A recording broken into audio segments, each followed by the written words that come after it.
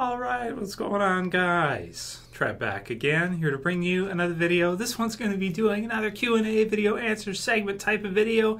In this one, we're going to be starting with whether or not I think The Walking Dead Season 6 is going to end with the biggest cliffhanger ever.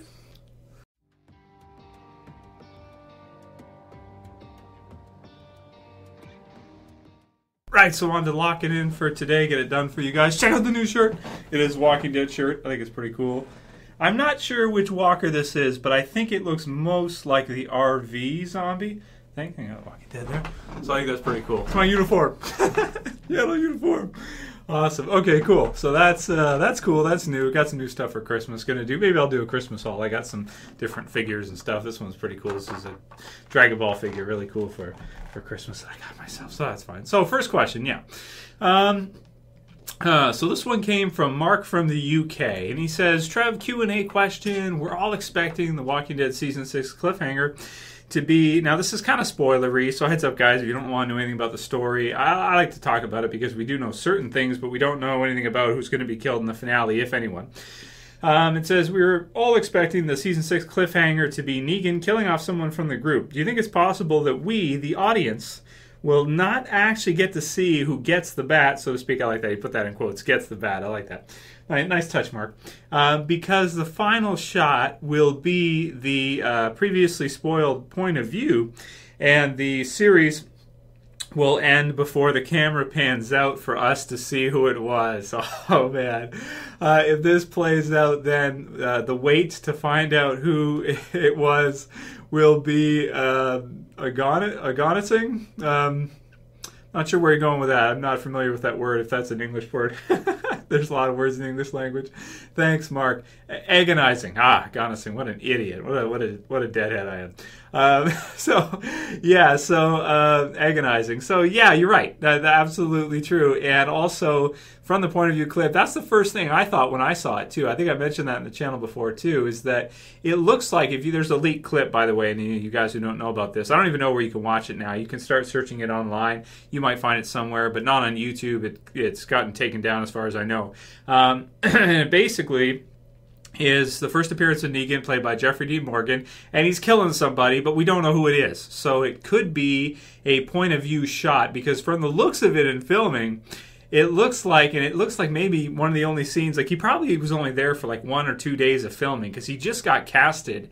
We got the leaked clip, and they wrapped up filming. So it almost looks like to me that, yeah, the finale could be a point of view where either they don't show us who was killed at all, we have no clue, and actually they just leave it for Season 7 for the premiere, which would make this the hardest wait of a season ever to find out who Negan kills in his first appearance. So I like where you're going with that, Mark. Now, I would prefer it if they don't do that, because I'd like to find out who it's going to be that is going to get killed at the end of this season. However, that would make the ratings for Season 7's premiere probably the biggest ever, because people would be talking about it for 4 or 5 months of who Negan is going to kill or who Negan did kill. And we can break it down. We can do some math for the scenes and stuff. But it's going to be hard if it's point of view. I love when they use point of view. They've done it before with the governor when he's beating up Milton. You remember? He's like, 8 of my men died. And he's punching him, kicking his ass. You see his eye, right? They zoom. They like do a twist on that. That was cool. That was the Season 3 finale.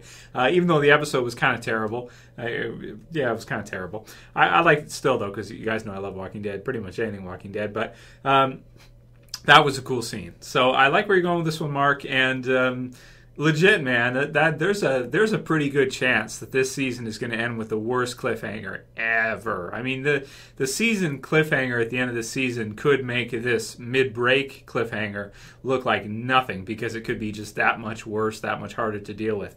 So we'll see, man. I can't wait to find out. So let's go into some other questions from you guys. Next one is from Marshall Canales. And he says, Trev, I got a quick question for you concerning the end of Season 6 with the big expected death by the hands of Negan. I need water.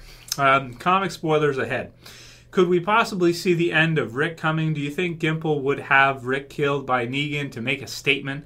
I know Andrew Lincoln has said the rumors of him wanting to leave the show were false, but who knows? Also with Deanna empathetically asking Michonne multiple times, what do you want? Could it be possible we see Michonne take over Rick's role in the comics? Or possibly Daryl. I have just noticed we have seen less and less of Rick as the show has gone on, and while he is still the center of the show, it seems to be moving more from his perspective into a group perspective. That's true. That's true. Just curious as to your thoughts on this. I think a Rick death by Negan would be just as impactful as the character death by Negan in the comics. Thanks, and keep up the great videos. It'd be even more, Marshall, for sure. It'd be the biggest ever. The only reason I could see them doing that would be if Andrew Lincoln did genuinely want off the show, and it doesn't seem like that's the case so far. To me, it seems like that was just a rumor.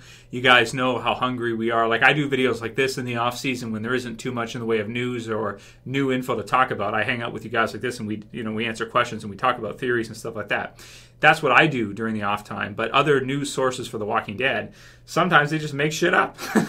They have nothing to write about, so they just make shit up. So that's probably what happened with that. Although Andrew Lincoln, Rick hasn't seemed as happy this season. He seems a little tired from all this shit year after year after year. But that's a good part, because we got another question coming up. Let's see, maybe I'll answer that one now. Somebody asked, how long do I think The Walking Dead series will keep going? Let's see. Well, we'll get to that if we get to it in this Q&A. Maybe I'll do it in another Q&A, and we'll talk about that in a minute. Let's get into some questions from Sydney Sarfati. He or she asked some really, because Sydney could be a guy or girl, right? I think so. Yeah, it could be. He or she asked some really good questions. The first one from him or her was, hey Trev, how many people does Morgan have to either get killed or almost get killed before they tell him to just go? I think he or she means to exile him. And that could be something, because that's kind of Deanna's approach, and Rick may want to honor her style with Alexandria. So if Morgan, gets anybody else killed, or even just from the event that happened with Carol, if Denise gets killed or the wolf gets away, Rick is going to be so pissed off about what Morgan did there, and he may want to exile him. That's a question, or at least threaten to exile him, because I don't think Rick would want to just kill him. I don't think that would be cool. But he definitely can't continue to do stuff like that. It's crazy, right? You just can't do that. So that could be something. I like that idea, that maybe he could kick him out or something. And that'd also be a way for them to keep Morgan in the show, but yet let Lenny James go again and then come back another 5 seasons later again or something. I don't know. It could be. Next one's from Alex, and he says, Trev, how the F's she going, bud? Well, she's going. Loving the vids. My question for you is, do you think Morgan will kill someone by the end of Season 6? I definitely see them doing something where Morgan is in a situation where he has no other choice but to kill someone in order to protect part of the squad. And by the way, you should set up a P.O. box so we can send you mail. I'm sure you would get sent some really cool Walking Dead stuff. I want to send you a Mickey of some of my famous bootleg vodka you could enjoy for the Season 6 finale. Well, thanks, man, but you wouldn't be able to get that across the border. Actually, HBO sent me some Game of Thrones beer, and it got sent back, and I was like, damn it! That would have been so cool. It was like some kind of, I'm not exactly sure what house it was. It was like some kind of beer for the show. It was like a, that type of deal. And that would have been so fun to review and just drink with you guys and stuff. But, unfortunately, the damn Canadian government has to ruin that. Can't let anyone have too much fun over here, right? So that's how it goes. Got to keep things conservative here.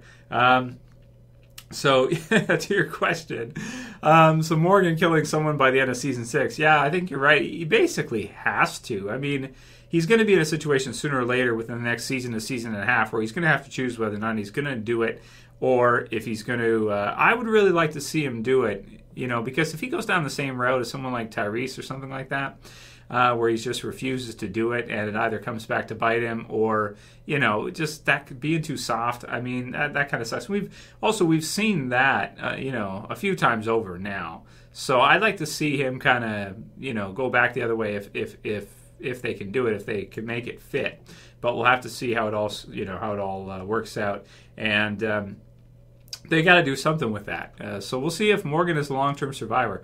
I'm almost thinking at this point, maybe he's not. Maybe he's just come back in, but he may not last more than, past season 7. So we'll see. Next one's from Blackstrat370, and he or she says, "Hey Trev, what are your thoughts on Father Gabriel in the mid-season finale? Not the same Gabriel that we are used to. Would you agree?"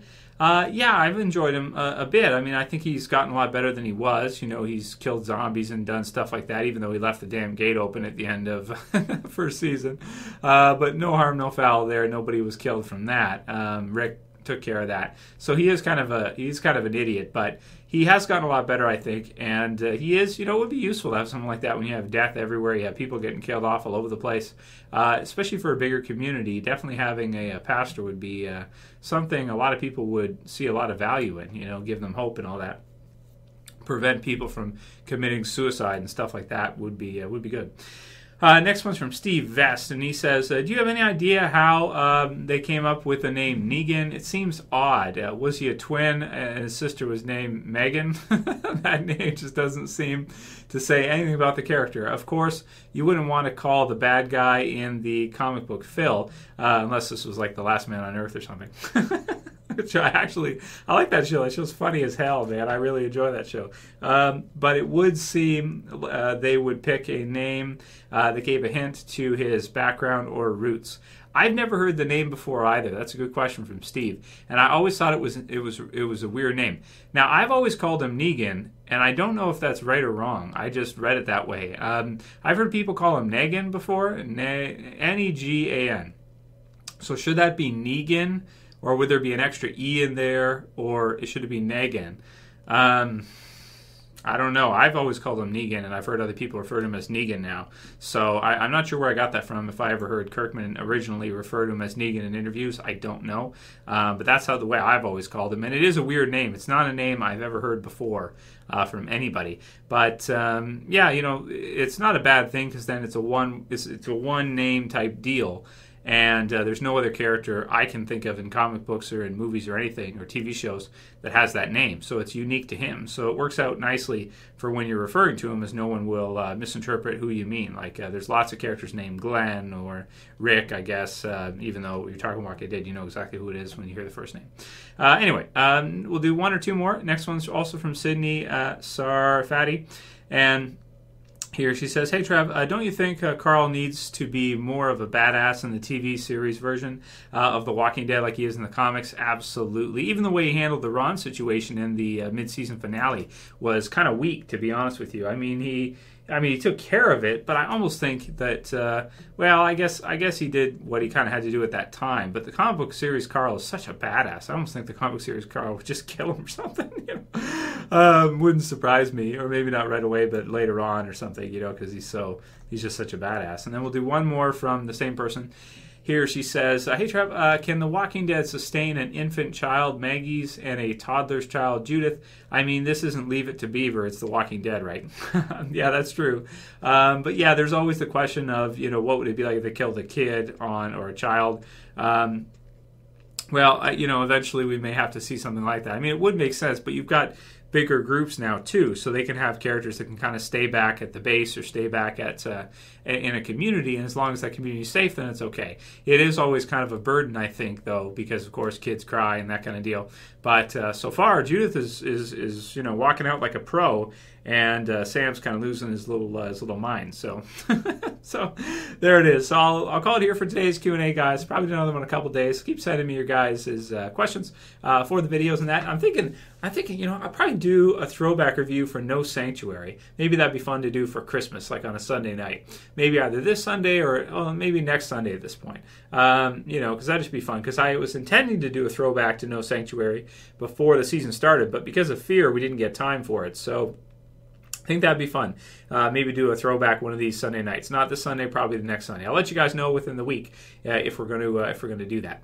And if you like the video, go ahead and thumb it up below. If you guys want to help support the channel, you can share, you can favorite. If you're new, you want to subscribe, you can subscribe at the bottom left. That's it for today's Q&A, guys. We'll see you again real soon. As always, it's Trev, and I'm saying peace.